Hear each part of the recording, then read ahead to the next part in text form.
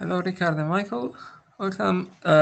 Being 4 past, we can start the meeting. So welcome to this core interim meeting, the last before IETF-119.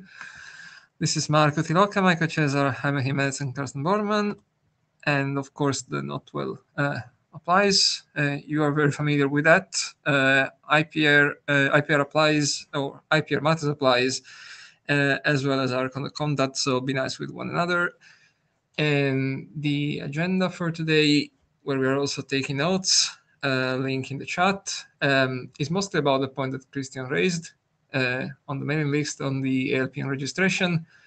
And a few points followed right after that mail on a resubmission on attacks on co-op, with comments from John on the mailing list, including an open point that we can bring up again today. On the raise awareness line and ongoing discussion that also Carsten brought up on the mailing list on MDNS for net discovery, and then an early mentioning on a possible schedule for the interim meetings after IETF-119. I think it would be a relatively short meeting, but there's time to cover any more topics. Do you have any more topics to propose for today? None. Let's start with Christian then. And I think you don't have slides, right? No, I don't have slides. This is essentially just a plug for the mail on the list, stating that my calendar says this evening. Another says tomorrow evening, but soonish. I will ask the TLS experts to assign an ALPN for co-op over DTLS. This was not done in RFC 7252 because ALPNs didn't exist back then. They were kind of 2 months-ish between publications. It would have made sense then. Co-op over TCP did it and specified when to use the ALPN. The registration that I'm proposing here would not change any it can't, because it's just registration, change anything about how it's used in the protocol.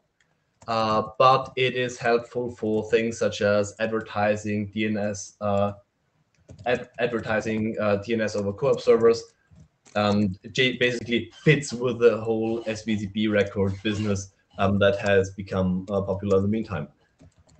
I'll be requesting something essentially as an individual, which works with the registration. I will be asking that 7252 is the specification for that, which doesn't say that it's used in the protocol, which is fine in a sense. And then let's see what the experts do. But ideally, this should be a simple registration. Michael has already made a few comments on the list. Thanks for that. And yeah, if anything comes up, please either say something now or at least tell me that you still want to read it, and then we'll send a mail so that I delay this a bit further. Otherwise, I'll do that either today or tomorrow. I've gone through your proposed text on the mailing list. It looks fine as is, honestly.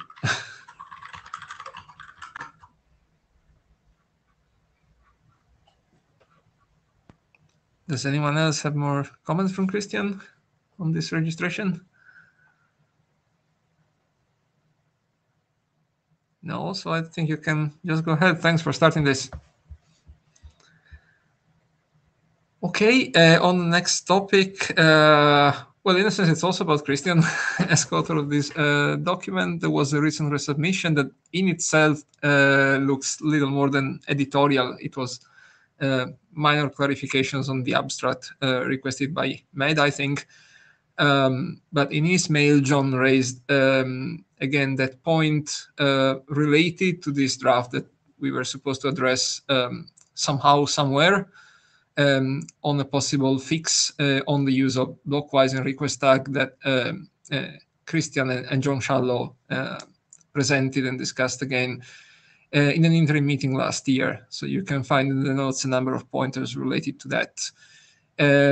So if I remember correctly, Christian had in mind possibly to start a short dedicated document about that.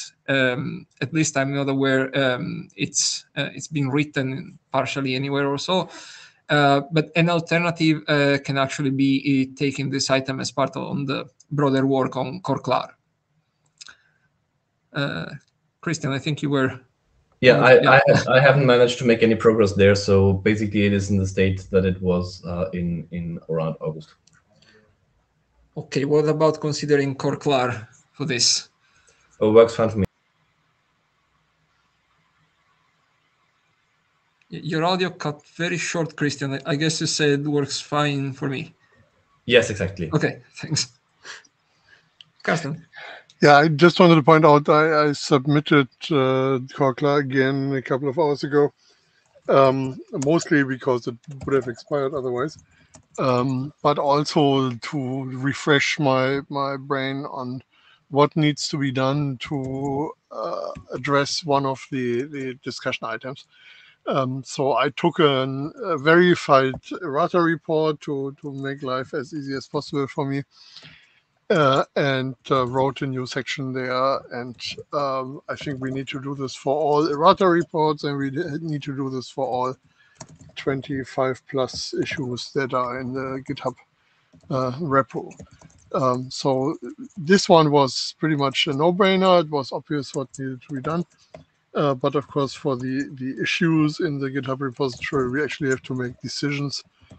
And I think it would be good to get some forward progress, even if we know that we will take a year or more to address all of them. But if we solve one of these per interim meeting, then we already are in pretty good shape from my point of view. So this is what I wanted to mention about core-clar. Thanks, Carsten, for the revision and the summary. And I think it's a very good idea to use the next series of interim to lively work on one or two issues per meeting, actually. Great. Christian, your audio cut very short again. I guess you support this. Yes, I do. And yeah, it's delayed to unmute again. Okay.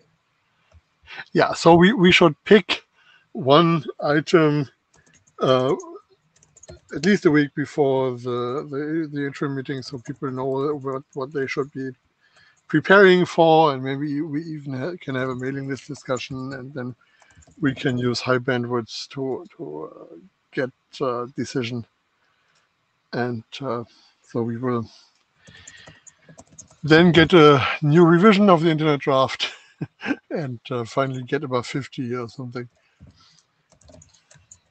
Yeah.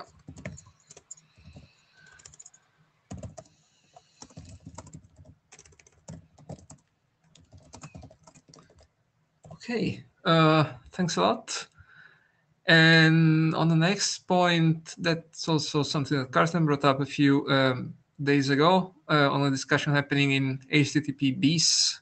And there was also a follow-up from Ted Lemon, I think, on the possible use of MDNS. So Ted didn't seem to like the idea very much for constrained devices.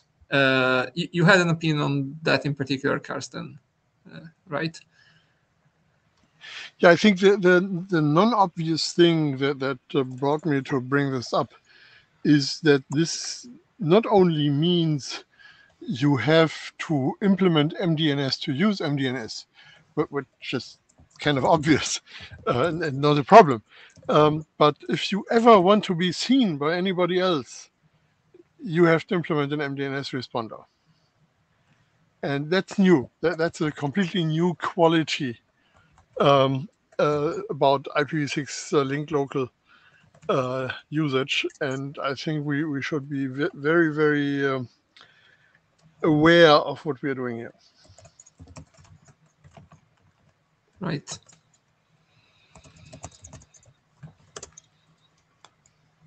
Any more comments right now on this? Anyone? Well, otherwise now we Christian. I'm a bit confused that there is a concern from Ted, because I pinned him as being more involved with this, and the MDNS people generally have their mechanisms of doing things with less broadcasts and more caching on the network. I don't know the precise mechanisms, but I think there was something. I'm not a big fan of going through that route, but at least the being always online concern, there should be something better around in the MDNS ecosystem already. Yeah, there actually is a section in the document that explains how to do that. So you have to implement MDNS. You also have to implement SRP to get less multicasting, and you obviously need to implement some discovery of the entity you do SRP with. It's only a half-page section, so it didn't go into a lot of detail, but I think that's actually a sizable amount of code that you actually have to have working there.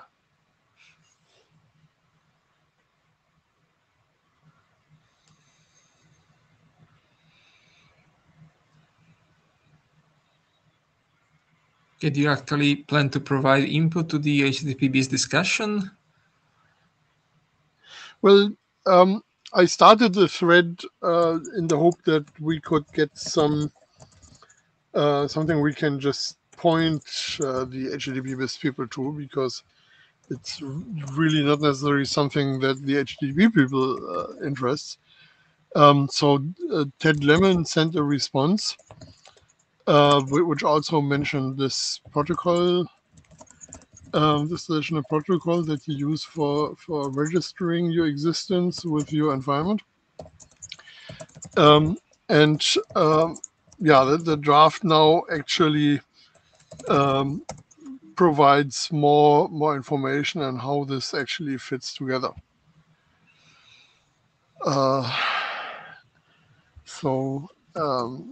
Yeah, maybe at some point we should be renewing the pointer there.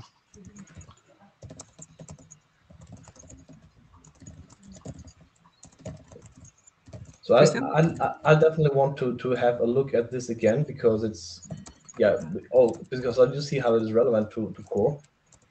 There was a lot of work by Mozilla a few years ago that basically said kind of, yeah, they had everything working except the security part. Now that there are things such as SVCP records and TLSA, maybe it's easier now to address that. But yeah, I'll clearly have a look at this. Thanks. Thank you, Christian. Okay, good. And thanks for raising this topic. Anything more on it? No. Then the next one is just early thinking, of course, as usual, to confirm and synchronize with the CBOR working groups on the next series of interim meetings after Brisbane. Speaking of which, CORE got a 2-hour session. In UTC time, it starts on Tuesday 19 at 23:30. It ends on Wednesday 20 at 01:30. But of course, double check 1,000 times on the agenda online. So I take it you're not going to Brisbane either. I take it online. Correct. Okay, but after the Brisbane meeting, the idea was to resume, of course, and ideally keeping the same pace. So CORE on the odd weeks on Wednesday at the same time as usual, resuming from April 10, and there would be 3 weeks after the IETF meeting, basically. We are planning to skip the occurrence on May 22 because it's exactly where we have the IoT Hackathon event in Paris, also combined with the T2TRG meeting, exactly that day, by the way. So it makes sense to skip that instance, and even without it, we are left with 6 meetings in total before IETF 120, which should be good enough. Do you see any particular issue with this, Christian? No, it works for me. Okay, but for sure I'll send a mail to you and Barry to confirm internally, and then we'll confirm with the working group around IETF 119 as usual. Thanks. Okay, and that said, we are at the end of the agenda. Anything more you want to discuss today about CORE or related topics?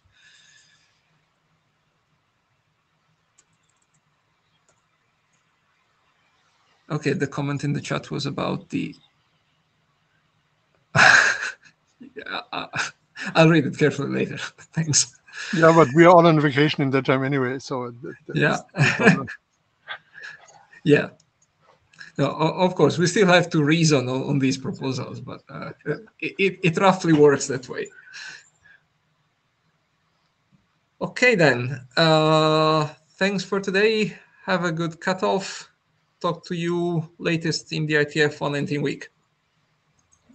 Happy writing. soon. Bye-bye. Thank you. Bye-bye. Bye.